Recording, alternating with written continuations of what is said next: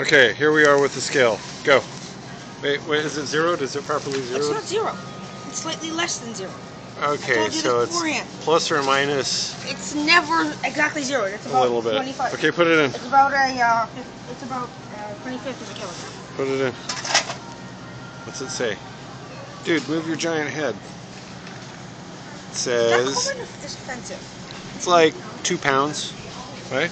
No, we're using grams. What do you mean no? Yes. We're using grams. Well, kilograms. 5, 6, 7, 8.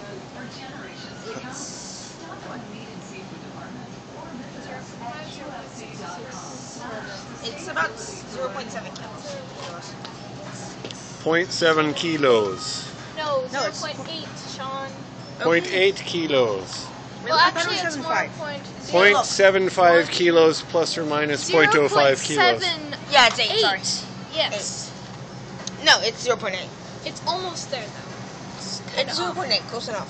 But Yes, the scale but was it's not off properly by a zeroed, little so I bit, think right? it's about The 0.8. scale, is it zeroed? Yes, it looks like it's No. That's about. No, because that's not It's zero. about That's- 0.6 grams. It's about 0.6 kilos. It's off by like 0.2 or something. Yeah, it's 0.6 kilos. 0.65 kilos. 0.6. 42.